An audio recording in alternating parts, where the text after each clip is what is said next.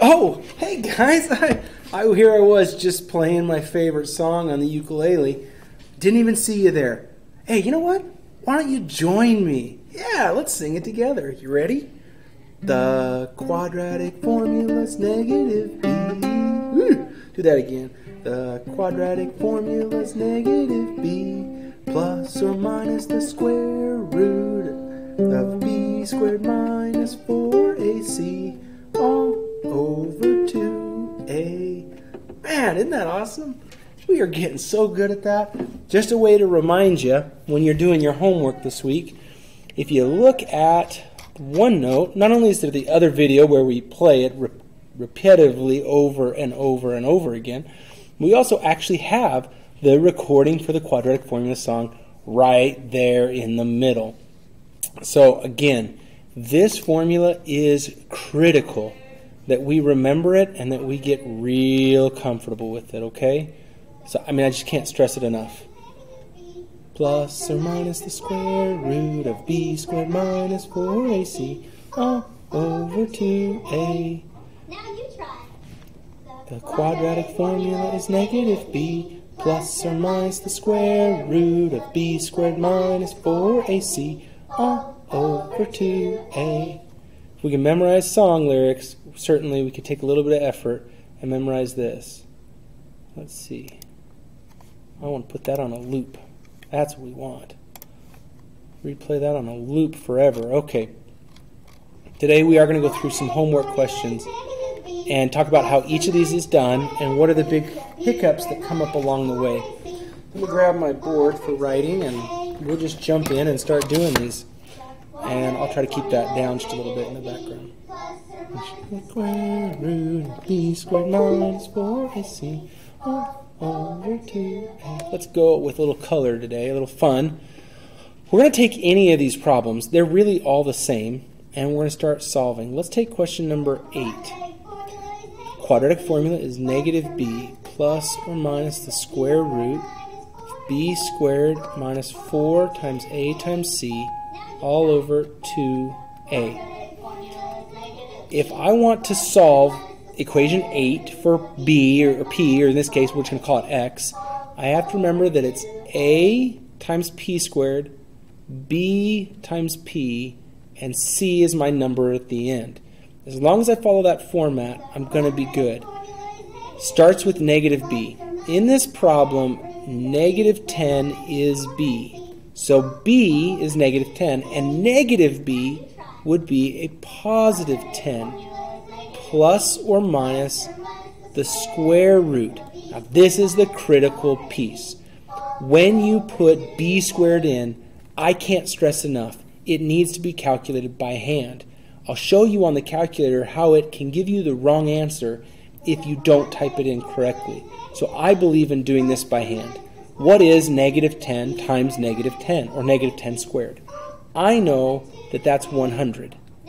The calculator will mess that up if we don't type it right. It's better if we do it by hand.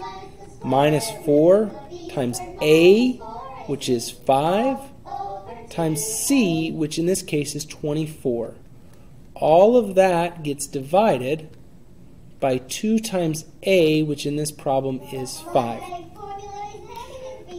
To finish this, I'm going to put all of the stuff that's inside the square root, we call that the discriminant, inside the calculator. And this is where I can show you about how bad it can get if we don't do this right. So if I take my calculator and I type 100 minus 4 times 5 times 24, I get negative 380. That is what goes inside of this square root, negative 380. Now, if instead I type negative 10 squared minus 4 times 5 times 24, I get negative 580. That is wrong. And the reason it's wrong is because the calculator assumes when you multiply negative 10 and you ask it to square it, it's taking the negative of 10 squared. It's not taking negative 10 times negative 10. So it gives us a negative 100 when we normally would get a positive 100.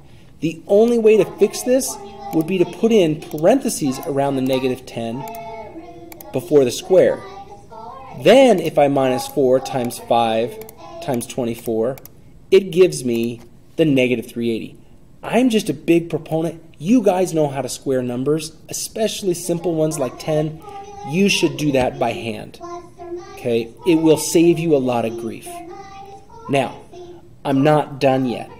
If the 380 divides by one of our perfect squares, this problem is going to go forward. So I'm not totally sure. Whoops, I got to have my 10 plus or minus.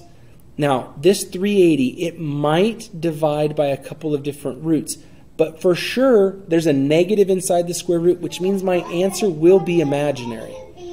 So I'm going to have two square roots. One of them's definitely negative. But now I've got to figure out, does 380 divide by numbers like 121 or 100 or 81? I'm just going to grab my calculator and start dividing it. So if I take 380 and I divide it by 81, let's go back and do 81. I get 4.7. That's not right. I need a whole number. So 380 divided by 64 or 49. 64 doesn't work. 380 divided by 49. I really don't think some of these work. I kind of have a sense the more I do. 380 divided by, we did 64. That'd be 8 and 7 and 6 would be 36.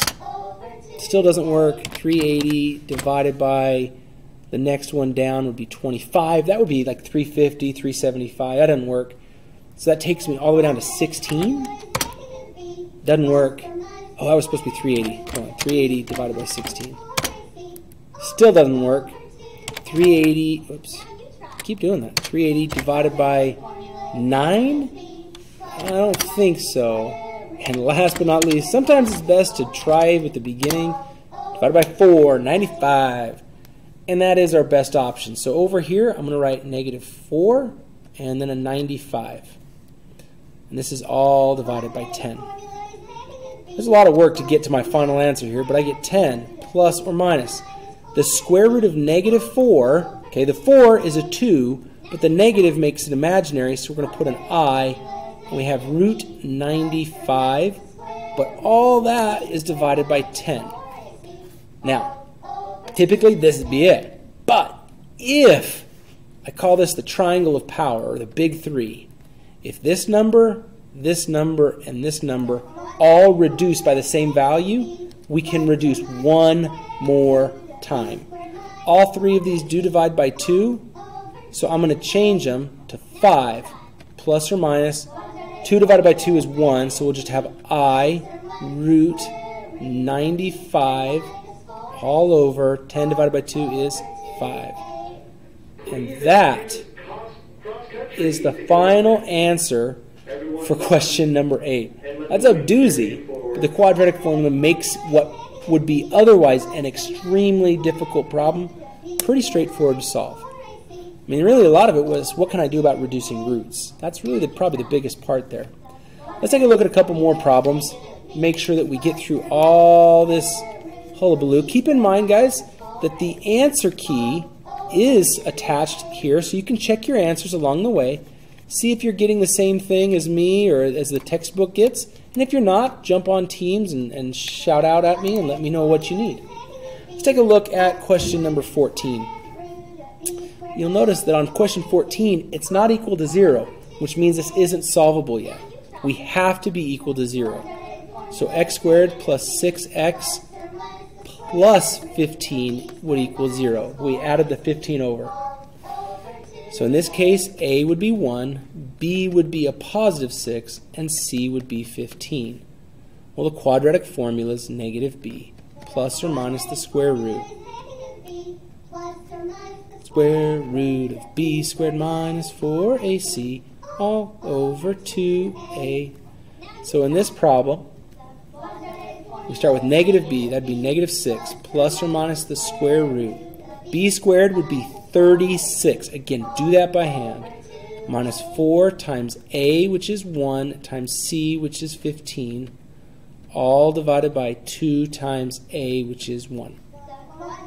So this becomes negative 6 plus or minus the square root of something over 2.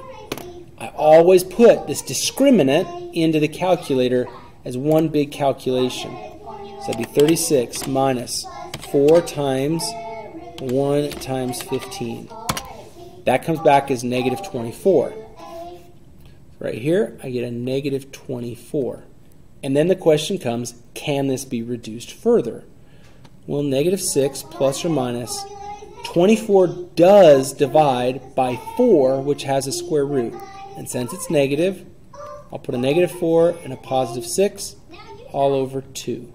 Well, I know the square root of 4 is 2, and because it's negative, I'm going to have negative 6 plus or minus 2i root 6 all over 2. Now remember, when we go to reduce, it's all about these three numbers. If they divide, we divide. And since those all divide by 2, we get negative 3 plus or minus I root 6. We divide those by 2. It would be over 1. I don't need to put it over 1. So that would be my final answer. Now, the next section, 22 through 30, are solvable by factoring or the quadratic formula. I don't care which method you use. If it makes you happy to try and use the factoring method, that's fine. If you'd rather solve by the quadratic formula, that's fine too. Let's take a look at question number 25 as an example of what I mean by that. S squared minus S minus 3 equals S. So first thing, I got to get it equal to 0. So I might as well minus an S. That gives me S squared minus 2S minus 3 equals 0. That's my equation. If I were to factor it, it would factor as S and S. The factors of 3 that subtract to make 2 would be 3 and 1. To get a negative 3, I would have different signs. To get a minus 2 in the middle, I need minus 3 plus 1. This would mean that S could equal a positive 3 and a negative 1. Those are my actual answers. Now, because it's factorable, it will be clean when it comes out of the quadratic formula. So all of these are going to answer a little bit cleaner when we won't have these square roots in our answer, I guess is what I'm saying. Let's take this same equation right here and do it again, but using the quadratic formula. A would equal 1, B would equal negative 2, and C would equal negative 3. Quadratic formula is negative b, and since b is negative 2, it would be 2. Plus or minus the square root, b squared, negative 2 squared is 4, minus 4 times a, which is 1, times c, which is negative 3.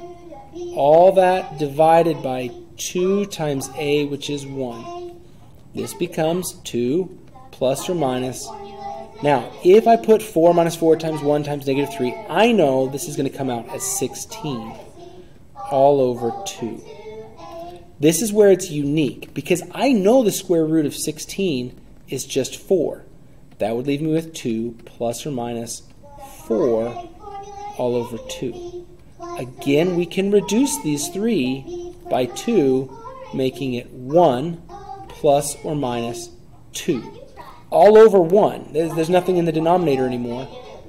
And because there's no square root here, I should be able to finish the problem by adding 1 plus 2, which is 3, and 1 minus 2, which is negative 1. Notice we got the exact same answers as when we had factored. Not every problem is factorable. But when they are factorable, yeah, they're a bit quicker than the quadratic formula. But not by much when you get better at using the quadratic formula. Let's take a look at the last thing that you're going to be working with, which is dealing with the discriminant to know what kind of answers you're looking for. The reality is not every quadratic crosses the x-axis in a visible way. Sometimes it crosses twice, and there would be 2 real solutions. Sometimes the vertex is where it touches the x-axis, and we would say that technically while there are two solutions, it's the same answer twice. So we would say that there's one real solution, whereas here there's two real solutions. I did a bad job of writing the word real. Okay, two real solutions. And occasionally we get the problem where the answers aren't real. We can't see them, and this would be two imaginary solutions. But the question is, can we determine that without actually graphing them? Is there a way to just look at the quadratic formula and know what's about to happen? The answer is yes, and it's based around the square root.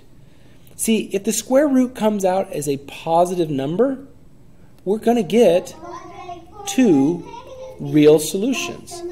If, however, the square root has a negative in it, we know the answers will be imaginary.